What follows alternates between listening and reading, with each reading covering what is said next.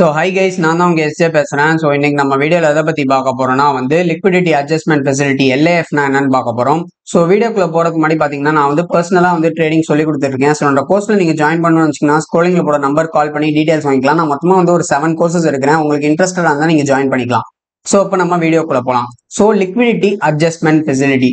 So இது என்னன்னு பாத்தீங்கன்னா இப்போ ஆர்பிஐல மானிட்டரி பாலிசின்னு இருக்கு. ஸோ அந்த மானிட்டரி பாலிசியில சில டூல்ஸ் எல்லாம் யூஸ் பண்ணுவாங்க. ஸோ அதுல குவான்டிடேட்டிவ் குவாலிட்டேட்டிவ் டூல்ஸ்னு இருக்கு. ஸோ போன வீடியோல நான் அதை பத்தி எக்ஸ்பிளைன் பண்ணிருப்பேன். ஸோ அது பார்க்கலன்னா பாத்துருங்க.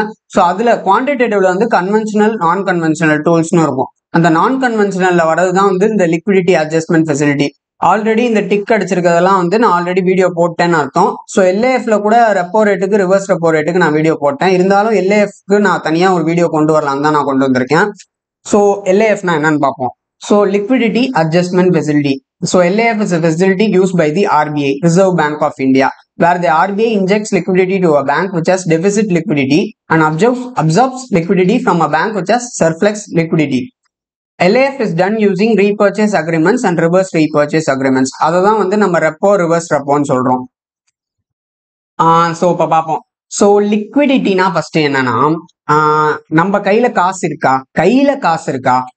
நம்ம காசு வீட்டுல வச்சிருக்கலாம், இல்ல வேற எங்கேயாச்சும் வச்சிருக்கலாம். பட் இப்ப கரண்டா நம்ம கையில காசு இருக்கா, அதான் லிக்விடிட்டி. ஓகேங்களா? அதே மாதிரி பேங்க்ஸ்க்கு சொல்லும் போது பேங்கோட லிக்விடிட்டின்னு சொல்லுவோம். So it is a facility used by the RBI. RBI na Reserve Bank of India, where the RBI injects liquidity to a bank which has deficit liquidity. So deficit liquidity na deficit na என்னன்னு பாத்தீங்கன்னா பற்றாக்குறை. இப்ப பேங்க்ல அவங்க டெபாசிட்ஸ்லாம் நிறைய பேர் நம்ம போடுறோம் டெபாசிட்ஸ்ல. அதே மாதிரி அதை எடுத்து அவங்க லோனுக்கு கொடுக்குறாங்க. ஸோ லிக்விடிட்டி உள்ளேயும் வருது, வெளியிலயும் போகுது. நம்ம கொடுக்குற டெபாசிட்ஸ் லிக்விடிட்டி அவங்க பேங்கிங் சிஸ்டம்குள்ள வருது. அவங்க லோனா கொடுக்கறது பேங்கிங் சிஸ்டம் வெளியில போகுது லிக்விடிட்டி. ஸோ அந்த மாதிரி நடந்துகிட்டே இருக்கும். திடீர்னு நம்ம வித்ட்ரா பண்றோம், நிறைய பேர் வித்ட்ரா பண்றாங்கன்னு வச்சுக்கோங்க. ஒரே நேரத்துல நிறைய பேர் வித்ட்ரா பண்றாங்க. அந்த காசு ஆனா அவங்க லோன் கொடுத்துட்டாங்க வேற யாச்சு. அப்ப திடீர்னு அவங்க பேங்க்ல காசு இருக்காது. ஸோ வித்ட்ரா அவங்க கொடுக்கறதுக்கு. அதனால என்ன பண்ணுவாங்கன்னா ஓவர் நைட்டா ஒரு நாளைக்கு கடன் வாங்குவாங்க. ஸோ ஓவர் நைட் லோன் வாங்குவாங்க. யார்கிட்ட இருந்து வாங்குவாங்கன்னா பேங்க்ல இருந்து வாங்குவாங்க. So liquidity adjustment facility is provided by the banks. So அதே மாதிரி and also absorbs liquidity from the bank which has surplus liquidity. So இதை நான் என்னென்ன எக்ஸ்பிளைன் பண்றேன். ஸோ LAF யாரு ப்ரொவைட் பண்றாங்கன்னா reserve bank of India. So இந்த இடத்துல 2 பேங்க், இங்க SBI வச்சுக்குவோம், இங்க கனரா வச்சுக்குவோம். So Canara bank. So Canara பேங்க்குக்கு இப்ப காசு தேவைப்படுதுன்னு வச்சுக்கோங்களேன். ஃபார் எக்ஸாம்பிள் கனரா பேங்க்ல ஒரு 10,000 rupees இருக்குன்னா கனரா பேங்க்குக்கு ஒரு 30,000 rupees வித்ட்ரால் கேட்கறாங்கன்னா 20,000 ரூபாய் பற்றாக்குறை டெபிசிட்டா இருக்கு. ஸோ இந்த 20,000 RBI கடன் வாங்குவாங்க. ஸோ RBI 20,000 ரூபாய் கடனா தருது. அது சும்மா தராது. இவங்களை கவர்மெண்ட் செக்யூரிட்டிஸை அடமானம் வைக்க சொல்லும். So pledging, அடமானம்ங்கிறது pledging. இதுக்கு அர்த்தம் என்னன்னு பாத்தீங்கன்னா, அடமானம்னா என்ன, நம்ம அசலையும் வட்டியையும் கட்டினதுக்கு அப்புறம் அதை திருப்பி வாங்கிப்போம். ஸோ ரீபர்ச்சேஸ் வாங்கிப்போம். ஸோ அதுதான் ரெப்போ லோன்னு சொல்லுவாங்க. அதுதான் ரெப்போ லோன். ஸோ இதுக்கான வட்டி எவ்வளவு இருக்கும்னு பாத்தீங்கன்னா இப்ப இந்த டேட்ல பாத்தீங்கன்னா April 29, 2023 பாத்தீங்கன்னா 6.5ல இருக்கு. ஸோ 6.5 இப்ப நான் திருப்பி RBI கிட்ட பே பண்றப்ப எவ்வளவு பே பண்ணுவான்னா 21,300 ரூபான்னு நினைக்கிறேன். ஸோ ஃபாஸ்டா கால்குலேட் பண்ணிருக்கேன், பாத்துக்கோங்க. ஸோ இவ்வளவு காசு நான் திருப்பி தந்ததுக்கு அப்புறம் நான் GSEC அடமானம் வச்சிருப்பேன் பாத்தீங்களா, கவர்மெண்ட் செக்யூரிட்டிஸ்னா கவர்மெண்டோட பாண்டு. ஸோ அதை நான் திருப்பி வாங்கிப்பேன். அதுதான் ரீபர்ச்சேஸ் அக்ரிமெண்ட். அதான் ரெப்போ லோனு. அது கொடுக்குற வட்டிக்கு பேரு ரெப்போ ரேட். ஸோ தனியாவும் வீடியோ போட்டிருக்கேன், அதை பாத்துக்கோங்க ரெப்போ ரேட்டுக்கு. நெக்ஸ்ட் ஓகே, இன்னொன்னு இங்க SBI இருக்கு. ஸோ கனரா பேங்க்குக்கு 10,000ல இருந்து ஒரு 20,000 ரூபாய் ஆட் ஆயிருக்கு. ஃபர்ஸ்ட் 10,000 ரூபாய் வந்துச்சு, இப்ப 20,000 ரூபாய் கடனா கிடைச்சிருச்சு. 30,000 ரூபாய் வந்துருச்சு, வித்ட்ராலுக்கான காசு கிடைச்சிருச்சு. நெக்ஸ்ட் SBI இப்ப இதுகிட்ட டெபிசிட் 20,000 ரூபாய் டெபிசிட்டா இருந்துச்சு. இப்ப SBI பாத்தீங்கன்னா SBI 50,000 ரூபாய் இருக்கு, சர்ப்ளக்ஸா இருக்கு. ஓகேங்களா? ஸோ ஒரு எக்ஸ்ட்ராவா இருக்கு, நிறைய பணம் 50,000 ரூபாய் இருக்கு. சரி, RBI என்ன பண்ணுதுன்னா, RBI அதோட கவர்மெண்ட் பாண்டு வாங்கி வச்சிருக்கும் பாத்தீங்களா. ஸோ அந்த கவர்மெண்ட் செக்யூரிட்டிஸை பிளெட்ஜ் அடமானம் வச்சுட்டு அது ஒரு 20,000 ரூபாய் காசு வாங்கிரும். 20,000 ரூபாய் SBI எக்ஸ்ட்ரா நிறைய பணம் இருக்கிறதுனால 20,000 ரூபாய் வாங்கிக்கும். அதுக்கான வட்டி இதுதான் ரிவர்ஸ் ரீபர்ச்சேஸ் அக்ரிமெண்ட். இதுவே ரிவர்ஸா நடக்குங்கிறதுனால RBI கடன் வாங்குறதுனால இது reverse repo. Reverse repo loan. அதுக்கான வட்டி வந்து ஒரு 6.25ன்னு வச்சுப்போம்.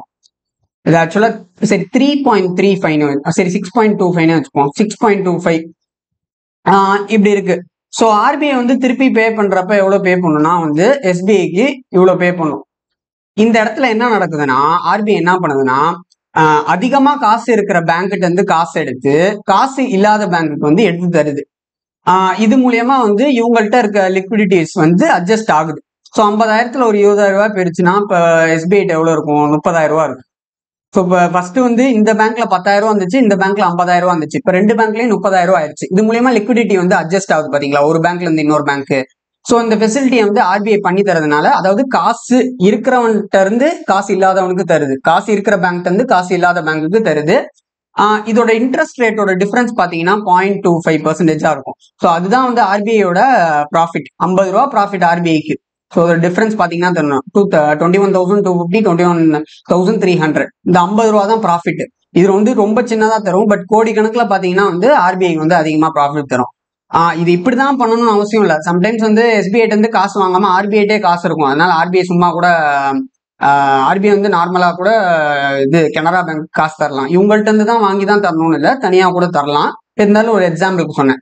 இது liquidity adjustment which is done in the banking system. இதுதான் நடக்குது. ஸோ இதே வந்து இப்போ வந்து எஸ்டிஎஃப்னு கொண்டு வந்துட்டாங்க. இந்த ரிவர்ஸ் ரீப்போவை ரீப்ளேஸ் பண்ணிட்டு எஸ்டிஎஃப்னு கொண்டு வந்துட்டாங்க. அது ஒன்றும் இல்லை, இந்த கவர்மெண்ட் செக்யூரிட்டிஸ் வந்து பிளெட்ஜ் பண்ணணும்னு அவசியமே இல்லை. சும்மாவே வந்து பேங்க்ஸ் வந்து காசை வச்சுக்கிட்டு ஆர்பிஐ வந்து அதுக்கு இன்ட்ரெஸ்ட் தரும். ஸோ ஆர்பிஐ வந்து அடமானம் வைக்கணும்னு அவசியம் இல்லை எஸ்பிஐக்கு. சும்மா நார்மலா வந்து அடமானம் வைக்காமே வந்து இவங்க எக்ஸ்ட்ரா காசு இருக்கிறத போட்டுட்டு இன்ட்ரெஸ்ட்டை வந்து ஆர்பிஐ வந்து எஸ்பிஐக்கு தந்துடும். ஸோ அதுதான் வந்து எஸ்டிஎஃப். ஸோ ரிவர்ஸ் ரீப்போக்கும் எஸ்டிஎஃப்க்கும் அதான் ஒரு வித்தியாசம். So this is the fact. So இது வந்து அட்ஜஸ்டிங் த லிக்விடிட்டி இன் த பேங்கிங் சிஸ்டம்னு சொல்லுவாங்க. ஸோ ஒரு பேங்க்ல இருந்து இன்னொரு பேங்க் வந்து லிக்விடிட்டி வந்து அட்ஜஸ்ட் பண்ணி தரதுனால, அட்ஜஸ்ட்மெண்ட் ஆகுறதுனால அது லிக்விடிட்டி அட்ஜஸ்ட்மெண்ட். இதே மணி சப்ளை எக்கனாமிலையும் லிக்விடிட்டி அட்ஜஸ்ட் ஆகுது இது மூலியமா. இப்போ மணி சப்ளை, மக்கள் கையில நிறைய காசு இருந்துச்சுன்னா பொருளோட விலைலாம் டிமாண்ட் ஜாஸ்தியா இருக்கும். ஸோ டிமாண்டுக்கு ஏற்ற சப்ளை இல்லைன்னு வச்சுக்கோங்களேன், பொருளோட விலைலாம் அதிகமாயிரும். அதுதான் வந்து இன்ஃபிளேஷன் சொல்றாங்க. இன்ஃபிளேஷன் அளவுக்கு அதிகமா போயிருச்சுன்னா வந்து அத்தியாவசிய தேவையான பொருட்களை கூட வாங்க முடியாத போற நிலைமை வந்து மக்களுக்கு ஏற்படலாம். ஸோ அதனால ஆர்பிஐ என்ன பண்ணுன்னா, இன்ஃபிளேஷன் சப்போஸ் இன்ஃபிளேஷன்ஸ் வந்து எக்கனாமில இருந்துச்சுன்னா ரெப்போ ரேட்டை வந்து இன்க்ரீஸ் பண்ணிடும். ஸோ ரெப்போ ரேட் தான் எப்போதுமே மெயின். இதுதான் வந்து ஒரு ஆங்கர் ரேட், பாலிசி ரேட்டுன்னு சொல்லுவாங்க. ரெப்போ ரேட்டை அதிகமா பண்ணிருச்சுன்னா அப்ப பேங்க் வந்து ஆர்பிஐ வந்து கடன் வாங்குற இன்ட்ரெஸ்ட் வந்து ஜாஸ்தி ஆயிடுச்சுன்னா, இது மற்றவங்களுக்கு கொடுக்க ரெப்போ ரேட் வந்து 6.5%னா லெண்டிங் ரேட் வந்து 8.5 இருக்கும். இப்போ ரெப்போ ரேட்டை 8.5 ஏற்றிட்டாங்கன்னா லெண்டிங் ரேட் வந்து ஒரு 11% விடுவாங்க. ஸோ லோன்ஸ் வந்து இப்போ கம்பெனிஸ்லாம் லோன் வாங்குறதுக்கு வந்து கஷ்டமா இருக்கும். அதிகமாக இவங்க இன்ட்ரெஸ்ட் பே பண்றதுனால இவங்க லோன் வாங்க மாட்டாங்க. லோன் வாங்கலைன்னா இவங்க ப்ரொடியூஸ் பண்ற குட்ஸ் அண்ட் சர்வீஸ் வந்து கம்மி பண்ணிடுவாங்க, ப்ரொடக்ஷனை கம்மி பண்ணிடுவாங்க. ஏன்னா வந்து மக்களுக்கு குட்ஸ் அண்ட் சர்வீஸ் ப்ரொடியூஸ் பண்றாங்கன்னா வேலை வாய்ப்பு இருக்கு, எம்ப்ளாய்மெண்ட் பண்றாங்க, அவங்களுக்கு வந்து ரெண்ட், வேஜ், இன்ட்ரெஸ்ட், சேலரி எல்லாம் கொடுக்கணும்ல. ஸோ இதுக்கான காசு இருக்காது. ஸோ அதனால என்ன பண்ணுவாங்க, கடன் இவங்களுக்கு காசு லோன் கிடைக்காட்டினா இவங்க குட்ஸ் அண்ட் சர்வீஸ் கம்மியா ப்ரொடியூஸ் பண்ணுவாங்க. கம்மியா ப்ரொடியூஸ் பண்றதுனால கம்மியான வேலையாட்கள் தான் தேவை. அதனால இருக்கிற நிறைய பேர் வேலையில இருந்தாங்கன்னா அவங்களெல்லாம் வந்து அன்எம்ப்ளாய் பண்ணிடுவாங்க, லே ஆஃப் பண்ண ஆரம்பிச்சுவாங்க. லே ஆஃப் பண்றதுனால என்ன ஆகுது, இவங்களுக்குலாம் வந்து வருமானம் வந்து கட் ஆகுது. இன்கம் கட் ஆச்சுன்னா என்ன ஆகும், டிமாண்ட் கட் ஆகும். பொருளுக்கான டிமாண்ட், பர்ச்சேசிங் பவர் கம்மியாகுது, டிமாண்ட் கட் ஆகுது, ஆட்டோமேட்டிக்கா வந்து பொருளோட விலை எல்லாம் குறைஞ்சிரும். இதான் நடக்குது. இதே ஆப்போசிட் சினாரியோல வந்து இதனால என்ன ஆகுதுன்னா, இந்த இன்ஃபிளேஷனை குறைக்கிறப்ப வந்து ஜிடிபியும் குறையுது. ஜிடிபினா value of the goods and service produced, final goods and service produced within the countries border by the Indian residents. GDP கம்மியாகிறதுனால என்ன ஆகுனா, இப்போ பொருள் எல்லாம் கம்மியா தயாரிக்கிறதுனால தான் ஜிடிபி கம்மியாகுது. இது மூலியமா வந்து இன்கம் வந்து கட் ஆகுது. ஸோ இன்கம் கட் ஆகிட்டே இருந்துச்சுன்னா, நார்மலா இன்கம் யாருக்குமே வருமானம் வரலன்னா அவங்களால வந்து அவங்களுக்கு தேவையான பொருட்கள் எல்லாம் வாங்க முடியாம போகுது. இதனாலேயும் எக்கனாமி பாதிக்குது. ஸோ ஜிடிபி growth வந்து கம்மியாகிட்டே இருந்துச்சுன்னா ரிசெஷனுக்குள்ள போயிடும். இந்த ரிசெஷனுக்குள்ள எக்கனாமி போகக்கூடாதுங்கிறதுனால மறுபடியும் மணி சப்ளையை இன்க்ரீஸ் பண்ணுவாங்க. ஸோ இதுல வந்து என்ன பண்றாங்க, மணி சப்ளையை குறைக்கிறாங்க இன்ஃபிளேஷனை கம்மி பண்றதுக்காக. So money supply ஏத்துறாங்க. Money supply ஏத்தணும்னா என்ன பண்ணுவாங்கன்னா, ரெப்போ ரேட்டை கம்மி பண்ணிடுவாங்க. ஸோ ரெப்போ ரேட் ஒரு 6.5 சொன்னேன்னா, இப்போ ரெப்போ ரேட் வந்து ஒரு 4ன்னு வச்சுட்டாங்கன்னு வச்சுக்கோங்களேன். ஸோ பேங்க் வந்து ஆர்பிஐ வந்து 4% இன்ட்ரெஸ்ட்லேயே வந்து கடன் வாங்கிடலாம். ஸோ மற்றவங்களுக்கு லோன் கொடுக்கறதும் வந்து அவங்க ஒரு 6.5 இல்லை 6 இந்த ரேஞ்சில் கொடுக்கலாம். ஸோ லோன்ஸ் சீப்பாக இருக்கிறதுனால ஃபர்ம்ஸ்லாம் என்ன பண்ணுவாங்க, கம்பெனிஸ்லாம் இந்த லோனை வாங்கிட்டு நிறைய குட்ஸ் அண்ட் சர்வீஸ் ப்ரொடியூஸ் பண்ணுவாங்க. அது மூலியமா வந்து எம்ப்ளாய்மெண்ட் ஆப்பர்ச்சுனிட்டிஸ் ஜாஸ்தி ஆகும். So rent, wages and salaries, interest மூலியமா வந்து வருமானம் வந்து காமன் பீப்புளுக்கு போகுது.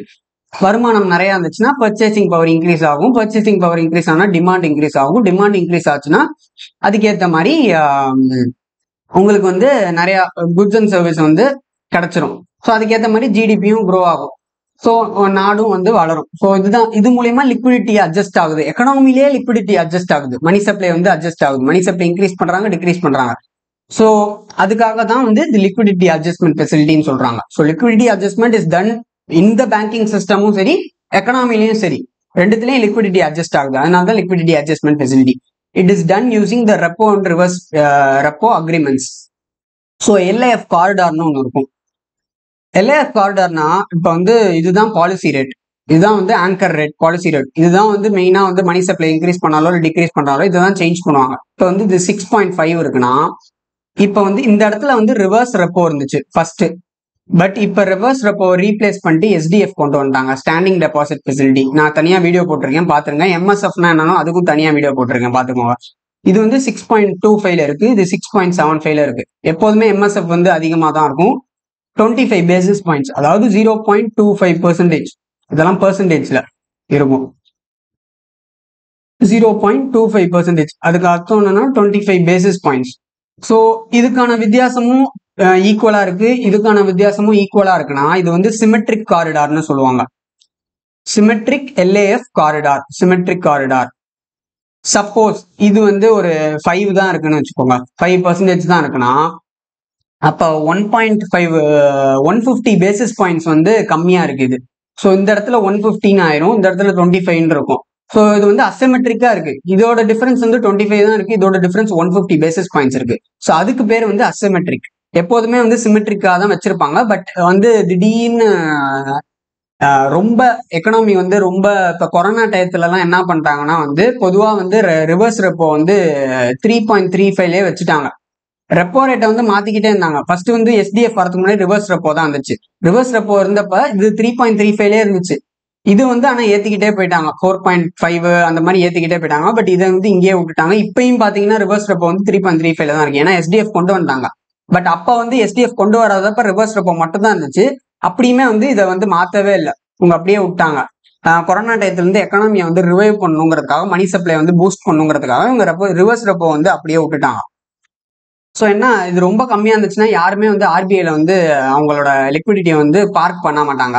அதெல்லாம் எடுத்து மக்களுக்கு வெளியில எக்கனாமில வந்து கொடுக்க ஆரம்பிச்சிருவாங்க. ஸோ அது மூலியமா வந்து குட்ஸ் அண்ட் சர்வீஸ் நிறைய ப்ரொடியூஸ் ஆகும். ஸோ நான் அந்த சினாரியோ சொன்னேன் பாத்தீங்களா.